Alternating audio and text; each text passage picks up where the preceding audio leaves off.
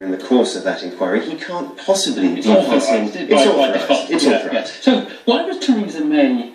I mean, some people thought she was a bit wishy-washy in her answer there, saying, well, I hope they wouldn't be prosecuted. Well, I think she was doing the right thing, actually, because an offer of immunity is not in her gift. It's not in the Prime Minister's gift. It's not up to them to say that someone will be given immunity. That's a decision for the prosecutors and for the Attorney General. So she was really, I think, just observing the constitutional proprieties, as she was bound to do. It's not in her gift.